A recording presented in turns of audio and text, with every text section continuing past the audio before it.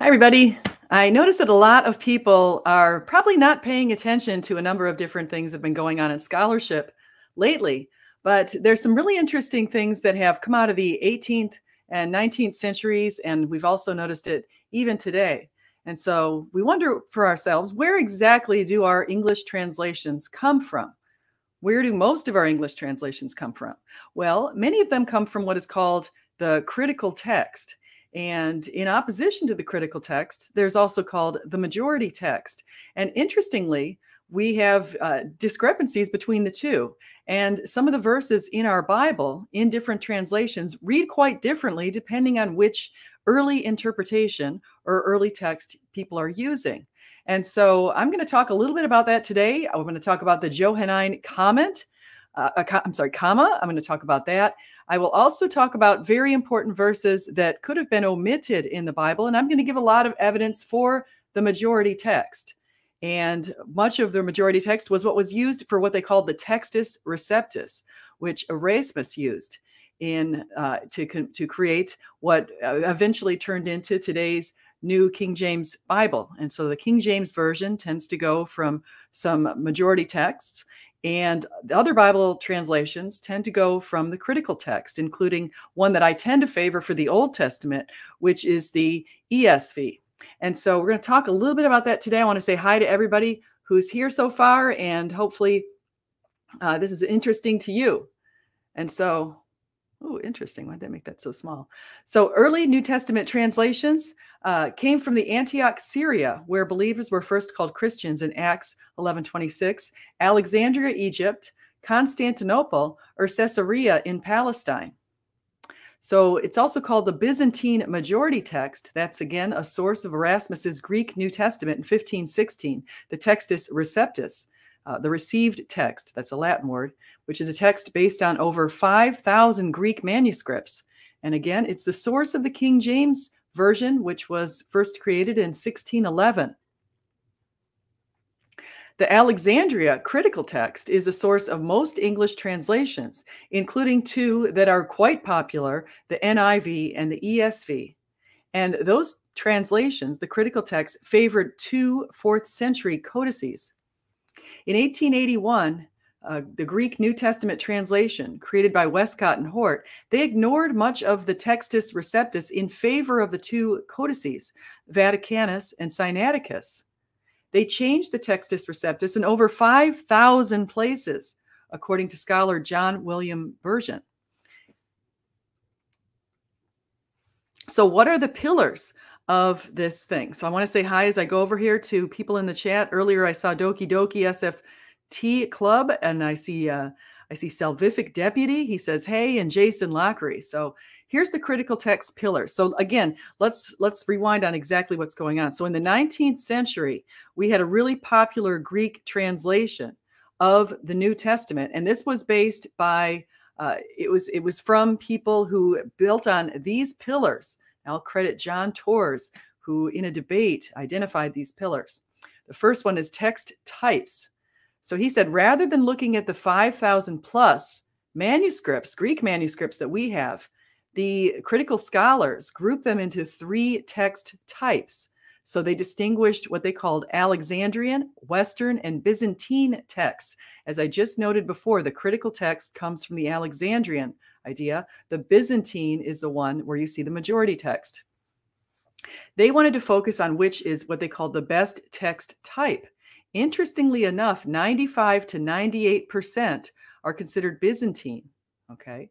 The second critical pillar is what they called the Rules of Textual Criticism by Griesbach, which was created around 1800. I'm going to get into those in the next slide. The third critical text pillar was they rely on the Codex Sinaiticus and Vaticanus as the most reliable earliest manuscripts. So let me explain this. So we were able to find back in the ancient Near East, what came from the ancient Near East, the Codex Sinaiticus and the Vaticanus. And these texts were used to create the critical text. And again, those critical texts were what was used by the English translators of many different versions of the Bible. If you want to see how important this is, just notice if you go to Mark 16:8 in the New International Version, if you go to Mark 16:8, you're going to see a comment that says most reliable early manuscripts do not have Mark 16:9 to 20. Now, I made a big refutation video that actually shows you a lot of early church fathers who spoke of words that were in Mark 16:9 through 20, things that were written far earlier than the Codex Sinaiticus or the Codex Vaticanus. So early church fathers quoted Mark 16 verses between 9 and 20. And so we have earlier support than the Sinaiticus or the Vaticanus for that text that describes Jesus' resurrection. 4, Westcott and Hort's genealogical method. The majority were copied from very few earlier texts. So the majority texts are not really 98. Let me explain this. So they only have the two texts. They have the Vaticanus and the Sinaiticus, which they primarily pull from. And they realize that we have over 5,000 Greek texts. So rather than say that we're going to equally weight these 5,000 Greek texts plus the two codices, what they say is they're going to put much more weight on the two codices rather than the other texts, because they claim that all of these 5,000, aside from the two that they've identified, are copies of originals. So then they aren't any more valuable than the original. So they equally, they weight the other ones much more. Okay, so I'm going to show you why that is a statistical problem. Another issue in the critical text pillars is the discovery of the New Testament papyri in 1889 in Egypt. Some scholars claim the papyri align with Alexandrian texts better than Byzantine, yet findings have not been able to pinpoint this. In fact, what findings have found, what people have found, scholars have found, is these New Testament papyri that they found, these early pieces of manuscripts, were on a wide spectrum. You can't say that they fall neatly into Alexandrian or into Byzantine. They actually vary quite a bit, just as much in alignment with the Byzantine as in others. So whenever you see two different texts, here's the critical issue. I'm now delving into the rules of textual criticism by Griesbach. This is what they have decided. This is how they're going to figure out. So say you have a number of different ancient manuscripts.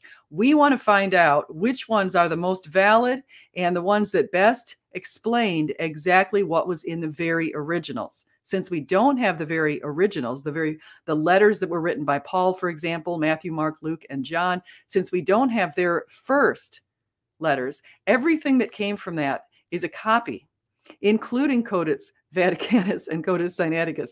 These are copies of earlier texts put together by people. So all of them are copies. And so this is what they said. They said, whenever you have two different texts, so say you have two copies and there's some small difference in them, how do you decide which one is better than the other one? So they say, let's follow these rules of textual criticism. Again, I'll give credit to John Torres for identifying this. If you have a choice between a shorter or a longer text, take the shorter. And according to this idea, since scribes are more likely to add than to omit. Hold on to that point. The reading that differs from quoted or parallel material is preferred. Okay, so rather than, if you've got quoted or parallel material, say from the church fathers, this idea says that if we find something that goes against what those early church fathers say, we should actually take that, because scribes are more likely to harmonize difficult passages. Third, the reading that best explains the origins of the others is preferred. Okay. And fourth, if you have a choice that agrees with theology and one that is more difficult, maybe in disagreement with theology, take the difficult one. The logic here is since scribes are more likely to try to reconcile or correct difficult texts. So here's the underlying assumption for this entire philosophy. The assumption is that the scribes freely altered scriptures. They took it upon themselves to change things, to alter things, to omit things. However, recent scholars have found that scribes did not freely alter the text, and scribal errors were very rare and mostly from accidental omission, not from additions. We have no reason to give extra weight to Alexandrian more than this with the church fathers. I'll talk about this in just a bit. So if we value each of the 5,000 more evenly and apply statistics, vast agreement in the majority text gives us the best picture of what the original text said. In other words, we can look at all of these texts and we can discount these minor little letter additions. Like in a lot of cases, apparently there's a couple letters here, be something as little as the word a eagle versus an eagle. There's a little an, a, it means no different. There's no different meaning. However, sometimes you might see the addition of one letter or something like that that doesn't have any meaning. But anyway, the bottom line is that if we look at all of these 5,000 plus Greek New Testament texts, we can try to find commonalities between them, and that's going to give us the best picture of what the original text said. Now, the scholarship, here's what the scholarship says. So the big idea, again, just to repeat this, the big idea from number 2 critical text pillar by Griesbach, the big idea is that if you have a shorter or a longer text, you take the shorter, so scribes are going to add. So what they're positing here in this idea, in this critical text philosophy, they're positing that these scribes are just adding things. But of course, they don't have scholarly support. In fact, the scholars are saying, no, the scribes are more likely to accidentally omit. Here's what it said. The old rule is unlikely to be helpful to us. When assessing textual variation, it is more common to find that an originally longer text was accidentally shortened than that an originally short text was deliberately expanded, e.g., for example, out of a desire to add explanatory glosses. That's from Kilpatrick. Another scholar, Eliot, says, I would also argue that in general, the longer text is more likely to be original, providing that the text is consistent with the language, style, and theology of the text. To omit from a text is a frequent and easily demonstrable scribal activity, but to add to a text demanded conscious mental effort. The source for these two was James Royce. Royce continues with a quote from Hernandez. Royce's dissertation has amply demonstrated that the evidence of the early papyri simply does not support such an assumption about scribal activity. The present study has found that the assumption is also without warrant for the 4th and 5th transcriptions of the Apocalypse in the codices Sinaiticus, Alexandrinus, and Ephremi. On the basis of careful study of singular readings of each MS, it is clear that the scribes of these MSS tended to omit far more than they added to their texts. So it was an accidental omission. So these assertions that the scribes are out there doing deviant activities are unwarranted. So has no one protested against Westcott and Hort and other scholars who prefer the critical text? One of their earliest critics was John William Borgian. And here's an example of what he said. He wrote a letter to a bishop, and here's what he said to this bishop concerning the later passages in Mark 16, 9-20. Now listen closely. All of the church fathers he's identified who linked up to that passage. Here's what he said to Bishop Ellicott. Similarly, concerning the last 12 verses of St. Mark, which you brand with suspicion and separate off from the rest of the gospel, in token that, in your opinion, there is a, quote, breach of continuity, whatever that may mean, between verses 8 and 9. Your ground for thus disallowing the last 12 verses of the second gospel is that Vaticanus and Sinaiticus omit them, that a few late MSS exhibit a wretched alternative for them, and that Eusebius says that they were often away. Now, my method, on the contrary, is to refer all such questions to the consentient testimony of the most ancient authorities, and I invite you to note the result of such an appeal in the present instance. So he's mentioning people, this is written before the Codex Vaticanus and the Codex Sinaiticus. These were all coming in years before those two copies. The verses in question I find are recognized in the 2nd century by the Old Latin and Syriac verses by Papias, Justin Martyr, Irenaeus, Tertullian.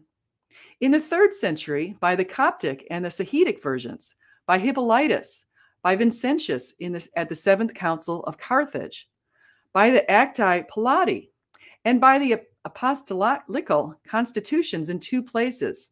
In the 4th century, so now we're in the same century where the Codex Vaticanus and the Codex Sinaiticus were derived, by Curidan Syriac and the Gothic verses, besides the Syriac table of canons, Eusebius, Macarius Magnus, Euphrates, Didymus, the Syriac Acts of the Apostles, Epiphanius, Leonidas, plus Ephraim, Ambrose, Chrysostom, Jerome, Augustine. And then he went on to list a number of other early church fathers through the centuries who again have quoted verses from the final passages in Mark. Here's what he said. Here's how he concluded. And now, once more, my Lord Bishop, pray which of us is it, you or I, who seeks for the truth of Scripture in the consentient testimony of the most ancient authorities? On my side, there have been adduced in evidence 6 witnesses of the 2nd century, 6 of the 3rd, 15 of the 4th, 9 of the 5th, 8 of the 6th, and 7th, 44 in all.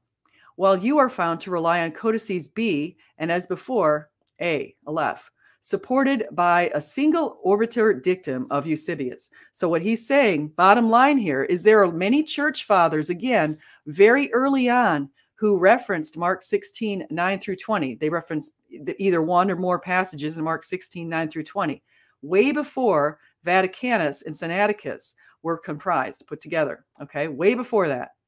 So why would we not rely on these early church fathers? Why would we not do that when they're quoting directly from there? Clearly, these passages were there. Just because they were omitted does not mean, just because they were omitted by these particular scribes in the 4th century does not mean that they should be excluded based on what Eusebius said. He said, well, some of them were not included. Well, we've got, again, lots of ancient support for the inclusion of these early manuscripts. So why does this matter? Let me show you some verses why this really matters. This is very important. Here's John 7. Here's where it might look as if Jesus is a liar if you look at some of these translations. So the KJV, which mainly pulls from the majority text, which is the one I support. Okay, I'm not saying I'm KJV only. I'm a favor of reading as many texts as we can and trying to figure out what the original text said. But here's what the KJV says. Jesus said this to his brothers. Go ye up unto this feast. I go not up yet unto this feast, for my time is not yet full come. That was followed in John 7:10 by, however, after his brothers had left for the festival, he went also, not publicly, but in secret. Okay? But here's what the NIV says. I am not going up to this festival. ESV, I am not going up to this feast. Neither of these two include the word yet. Okay? So it makes it out as if Jesus is telling them a lie. Very interestingly, in some very early manuscripts, even in the Vaticanus, so P66, P75, and the Vaticanus all included the word for yet that was translated as yet. Okay? Yet, strangely enough, think about the motives here, the critical text editors omitted it. Here's another verse, Acts 8:37, which is included in some texts, some translations. KJV, and Philip said, if thou believest with all thine heart, thou mayest. And he answered and said, I believe that Jesus Christ is the Son of God. You can also see similar translations in the HCSB and the NASB 1995.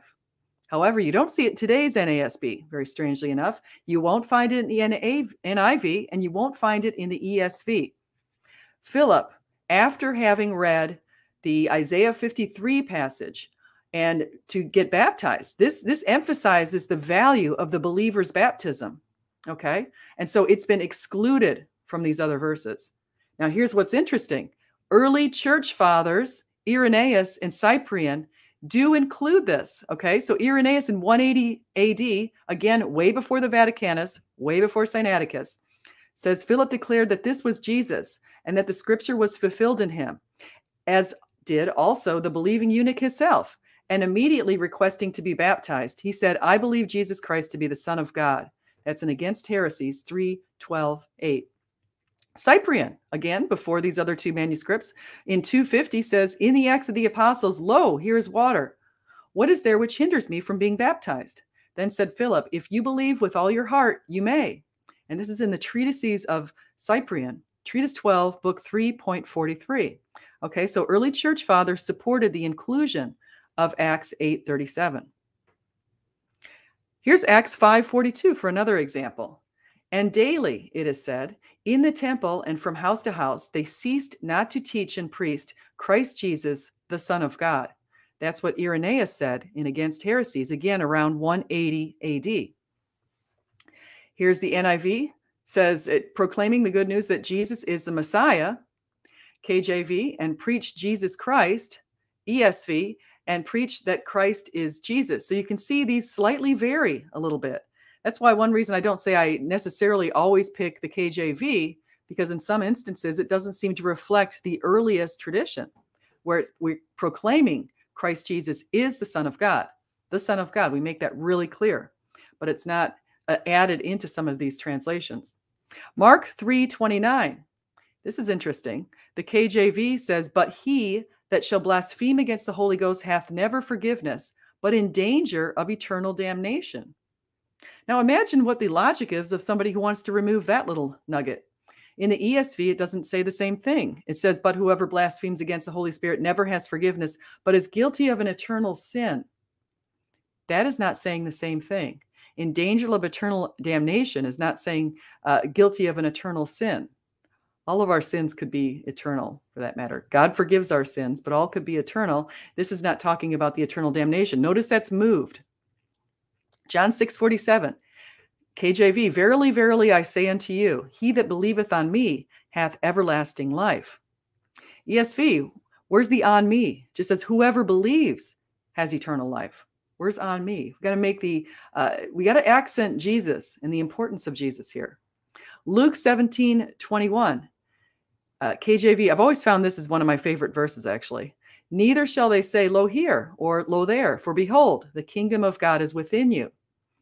Now, the ESV and the NIV authors, apparently the people wanted to, Jesus said this to the Pharisees, and they didn't like, some people have hypothesized that some of the earliest editors of these editions, perhaps Westcott and Hort, going with the Greek edition initially, perhaps didn't like the fact that Jesus is telling the Pharisees that the kingdom of heaven is also within them. Okay, so somehow the words are changed in these versions that came from those. In the kingdom of God in the ESV is in the midst of you, and in your midst in the NIV, but not in you. Notice that. Matthew 6:13, KJV, and lead us not into temptation, but deliver us from evil. For thine is the kingdom and the power and the glory forever. Amen. We don't have that little addition in the ESV, the part where it says, for thine is the kingdom and the power and the glory forever. Amen. The Johannine comma. Now, this is a really interesting one. So in the KJV, I see a comment here. Let me just take a break here, take a look over here. I see Doki Doki, Michael Wilson. Hi, Timothy. Good to see you guys. Always great to see you. So I'm so glad you're here. Jason Lockery. So here we go, the Johannine comma. Now, I've got some good information on this, so stay tuned. This is really good. So in the KJV, it says, for there are three that bear record in heaven, the Father, the Word, and the Holy Ghost. And these three are one. You can see right here, this is a reference to the Trinity. And there are three that bear witness on earth, the Spirit and the water and the blood. And these three agree in one. Okay, so this is one of the contested passages. There are some major passages that have been contested by people like Bart Ehrman in his book, Misquoting Jesus. This is one. The second one is John, what is it again? John 7:53 to 8:11, which is talking about the woman who was the adulterer. Jesus said, he who has not sinned be the first to throw the stone. And that's a contested verse, although we do have early ancient support for it. And again, as I mentioned before, the later passages in Mark. So here's what the ESV says, how they've translated. For there are three that testify, the Spirit and the water and the blood. And these three agree. You notice here we don't have the more specific that we see in the KJV. So the Johannine comma appears in 11 of 480 Greek manuscripts, and the appearances are later. Okay, so there's a comment. Most texts in the Latin Vulgate and the Old Latin have the comma, but here's some interesting things. So the oldest Latin manuscript having 1 John 5 as Codex Fuldensis, or manuscript F from the mid-6th century. This is a Vulgate version and does not contain the comma. However, Codex Frisiensis, or manuscript R, or 64 in the 6th to 7th century, contains the full text of the comma. Codex Legionensis, or manuscript 1 or 67 in the 7th century, contains the comma with slight variation in wording, the Nestle Eland Greek version, 2006. These two are of the old Latin versions. The Latin manuscripts with and without the comma exist from around the same time. Furthermore, Codex Fuldensis, dated 546 AD, contains the prologue to the canonical epistles, purported to be by Jerome himself, which mentions the Trinitarian comma in John's first epistle. So here's some quotes that appear very early that are very similar to the words of the Johannine comma, okay? Here's what Origen said. Between 184 and 253 is when he lived. So here's what he said in Psalmos PGX 2, 1304. Behold the eyes of bondservants in the hands of their Lord, as the eyes of the bondwoman in the hands of their lady. So are our eyes towards the Lord our God, until he may pity us. Spirit and body are the bondservants of the Lord, Father and Son. But the soul is the bondwoman of the Lady Holy Spirit. And the Lord our God is three, for the three are one. Okay, translation by KJV Today. It's the next one. Cyprius says, this is between 200 and 258. He lived there in Treatise 1:6. The Lord says, I and the Father are one. And again, it is written of the Father and of the Son and of the Holy Spirit. And these three are one. You see, again, the exact wording coming on very early. Here's another one from Athanasius. And this is he lived between 296 and 373. And this is in his Disputatio contra Arium. He says, but also, is not that sin remitting, life-giving, and sanctifying washing, or baptism, without which no one shall see the kingdom of heaven, given to the faithful in the thrice blessed name. In addition to all these, John affirms, and these three are one. Okay, again, coming in very early from some church fathers. Gregory of Nazianzus, between 329 and 390 is when he lived, and this comes from Oration 45, the second oration on Easter. But if we are to be released in accordance with our desire and be received into the heavenly tabernacle, there too it may be, we shall offer you acceptable sacrifices upon your altar to Father and Word and Holy Ghost. For to you belongs all glory and honor and might, world without end. Amen. This is the English translation at New Advent. So Ignatius of Antioch in the mid-4th century, in the Epistle of Ignatius to the Philadelphians, says, a long quote, rather long quote here, but it says, I have confidence of you in the Lord, and ye will be of no other mind. Wherefore I write boldly to your love, which is worthy of God, and exhort you to have but one faith and one kind of preaching, and one Eucharist. For there is one flesh of the Lord Jesus Christ, and his blood, which was shed for us, is one. One loaf also is broken to all, and one cup is distributed among them all.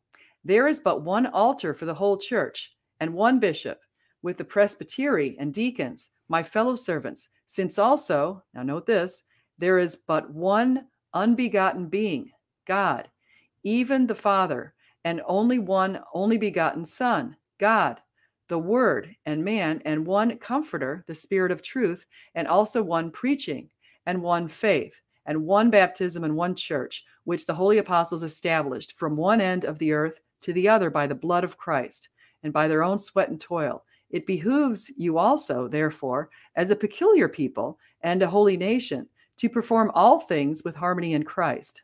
Again, from the Ante-Nicene Fathers, Volume 1, edited by Alexander Roberts and James Donaldson. So here's what Jerome says between 347 and 420.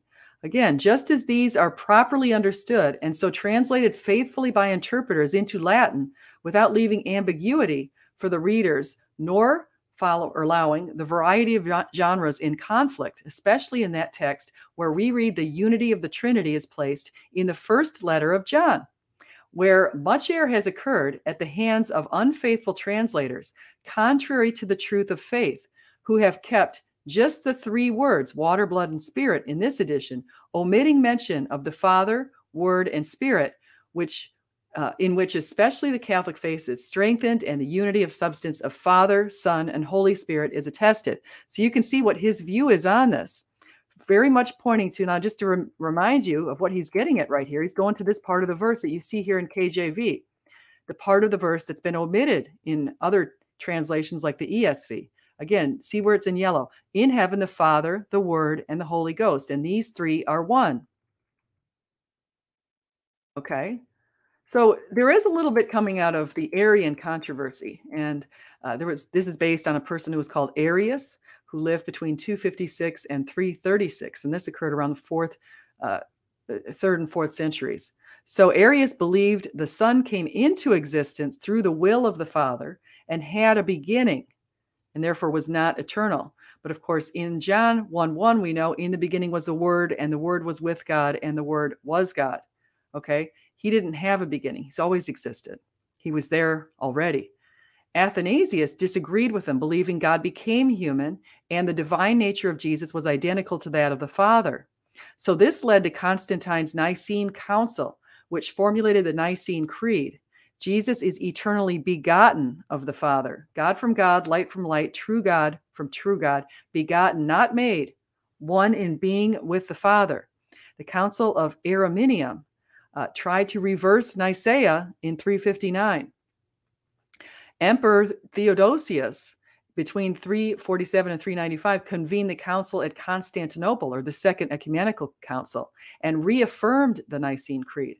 Other disagreements followed in the next centuries, but Arianism, fortunately, ended up collapsing. So who wrote the Codex Vaticanus and Sinaiticus? These are really similar, interestingly. According to Eusebius of Caesarea's Ecclesiastical History, the Emperor Constantine ordered 50 copies of the Bible to be made. Many scholars believe that 2 of the copies were the Vaticanus and the Sinaiticus, which were based on the Hexapla, or the Bible of Origen. Jerome indicated that 2 scribes were responsible for copying the manuscripts: Acacius, who is a bishop and pupil of Eusebius of Caesarea, and Eusebius. They were leaders in the Arian party, okay? Remember that. These people who may have copied the 2 codices that were used for the critical text were leaders in the Arian party that had these wrong beliefs about Jesus. Eusebius was an admirer of Origen, by the way. And Origen, just in case you don't know, is a universalist and friend of Jerome. This type of Christianity was not present in Syria, northern Italy, southern France, and Great Britain, which used the Peshitta, or the Syrian text, and Latin texts, according to Wilkinson, 2015, in Our Authorized Bible Vindicated. Colossians 1:14, here's where this also makes a difference. In whom we have redemption through his blood, even the forgiveness of sins. The ESV doesn't include through his blood. Mark 11:26. ESV doesn't say this verse. This is not in the ESV. It says, but if ye do not forgive, neither your Father, which is in heaven, forgive your trespasses. Luke 4:8, KJV, and Jesus answered and said unto him, get thee behind me, Satan, for it is written, thou shalt worship the Lord thy God, and him only shall you serve. Now in the ESV, strangely enough, the get thee behind me, Satan is not there. Isn't that a little strange? Get behind me, Satan. Matthew 23:14, not in the ESV, but it's in the KJV. Woe unto you, scribes and Pharisees, hypocrites, for ye devour widows' houses, and for a preference make long prayer. Therefore ye shall receive the greater damnation. Luke 23:42, and he said unto Jesus, Lord, remember me when thou comes into thy kingdom. Recall, this is from the thief who was next to Jesus on the cross. Notice that he speaks to Jesus and he references him as Lord. Okay. The ESV removed the word Lord. Just says, Jesus, remember me when you come into your kingdom. Mark 14:24, and you can cross-reference this with Matthew 26:28. The KJV says, this is my blood of the new covenant, which is shed for many. And the ESV, strangely enough, omitted the new. It's just, this is my blood of the covenant, which is poured out for man. Mark 2:17, they that are whole have no need of the physician, but they that are sick. I came not to call the righteous, but sinners to repentance. Now the ESV doesn't have to repentance. It just says, but sinners. It's calling on us to repent. And Jesus answered him in Matthew 4:4, saying, "It is written that man shall not live by bread alone, but by every word of God." In the KJV, the ESV got rid of that. We don't have "but by every word of God." Okay.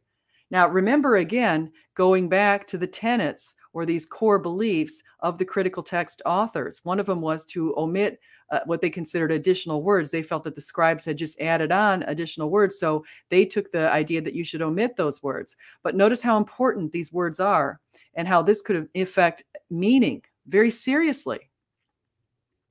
Here's another one, Matthew 5:22. In the ESV, it says, "But I say to you that everyone who is angry with his brother will be liable to judgment. Whoever insults his brother will be liable to the council, and whoever says 'you fool' will be liable to the hell of fire." The NIV is kind of similar. Anyone who is angry with a brother or sister will be subject to judgment. Now, here's what the KJV says, that whosoever is angry with his brother without a cause shall be in danger of the judgment. Notice that. The other two don't say anything about without a cause. It makes it sound like it's kind of an arbitrary thing. We're supposed to just be angry with our brother or sister. But the KJV makes it quite explicit. It has to be for a cause. You can't be angry with somebody just out of the blue for no reason. That wouldn't be a just move. Okay? The just move is if you have a cause to be angry. Here's some more translations. The KJV in 1 Timothy 6:10. "For the love of money is the root of all evil." Here's what the ESV says. "For the love of money is a root of all kinds of evils." Okay, the NIV, "For the love of money is a root of all kinds of evil." Notice what's going on here. The KJV makes it quite explicit that the love of money is the root of all evil, meaning there's no other root of all evil. Also, it's of all evil, not of all kinds of evil. All kinds of evil might exclude certain kinds of evil. Okay, it could be all kinds of evil, and I mean, it could be something that doesn't very specifically point to it being all evil, everything, and all kinds of evils. Okay, so here's where this really gets quite important. Look at John 3:16. Here is one of the most serious and important testimonies. So in the KJV, it says, "For God so loved the world that he gave his only begotten Son, that whosoever believe in him should not perish but have everlasting life." Now, that doesn't come across quite the same in the ESV. Remember Arianism? Remember how they don't believe that Jesus is the only begotten Son? They just believe that he was created. Well, that goes in line with this. "For God so loved the world that he gave his only Son, that whoever believes in him should not perish but have eternal life." It doesn't give us any sort of implication of an eternal existence. So here's why deviations matter, and this is my conclusion slide. This is why this really matters. You're going to notice from all of those different verses that I gave to you, some of these items. They attempt to remove references to the Trinity, which we saw in the Johannine comment, and Jesus is as part of 3 in 1. Okay? They attempt to reduce references that demonstrate Jesus's divinity, omniscience, sacrifice, power, eternity, righteousness, justice, and promise of a new covenant. They attempt to reduce our need to seek only Jesus for our salvation and the believer's baptism, the importance of the believer's baptism. They attempt to reduce references to the severity and eternal consequences of our sins and our need to repent. They attempt to reduce references to Jesus' power over Satan. These all boil down to Satan's first words. Did God really say that? So I'm going to come back over to the chat right now. Just want to say hi to people who are here. I really appreciate you guys coming in and listening to this. It's taken a while for me to gather this information, and I find it super fascinating. But the bottom line that I would say is we need to try to figure out what the original text said. We don't have the original writings. All we have are copies of it. But fortunately, we've got a wealth of information of the New Testament, about 5,800 New Testament Greek copies, Greek manuscripts very early on. Okay. Some people have relied on 2 4th century manuscripts, and a lot of that stems from the beliefs of Westcott and Hort in the 19th century. However, as I've demonstrated today, a lot of the assumptions that Westcott and Hort made are untrue given some current scholarship and what we've learned about either being accidental works and accidental omissions from the scribes to being intentional additions, which is what is posited by people such as Westcott and Hort. they posited that the scribes intentionally added certain verses and certain words. But the scholarship, numerous scholarship, aside from what I even quoted, because of course we've got one example that I showed you of a person who wrote a dissertation on this particular topic. So the bottom line is, I would say, when you're trying to figure out exactly what the truth is, look at as much information as you can and try to be true to the word and to understand what Jesus would want us to know about him. He wants us to know that he's in the Trinity, Father, Son, Holy Spirit. The Johannine comma is something that should be included, and all that kind of good stuff. So I hope that you guys enjoy this today. Please like and subscribe, and do come again. And just remember, whether you eat, drink, or whatever you do it all for the glory of God. Thank you so much. So you guys have a great day. I want to say thank you to, I'm just going to go back and name people I see in the chat. Thank you, sister. It says from Timothy. Thank you, Timothy. Said good stuff. Appreciate that. Theophilus09 says Trinitarian references in 1 John chapters 5 and Matthew chapter 28 were only in MSS copied after 350. Okay, well, you actually might want to go back and listen to the rest of this video, because I have included a number of early church fathers far before that who made specific references to 3 and 1 that does reflect what's written in the Johannine comment. Doki doki, great to see you. Yes, the JW, the Jehovah Witness Bible, unfortunately, they're trying to take away Jesus's divinity, and we see plenty of evidence. In the beginning was a word, and the word was with God, and the word was God. And Jesus as the word. And again, that goes back to that comma. Harry Stark is also here. So Jehovah's Witnesses have their own translation. That's so true. And so Doki Doki, Harry Stark, I just say hi to all of you. I'm just kind of flipping through here. Jason Lockery, also good to see you. And it was good to see Michael Wilson. He's a good friend of mine on Twitter. And just wonderful. Salvific Duty started off here. So I hope everybody has a great day. If you're interested in coming on my channel sometime, or you're interested in a particular topic that you think I should cover, or you'd like to see a debate, or you'd like to be in a debate, I host those too. So please come by. Feel free to come by. Please like, subscribe, and do come again. Have a great day. Bye-bye.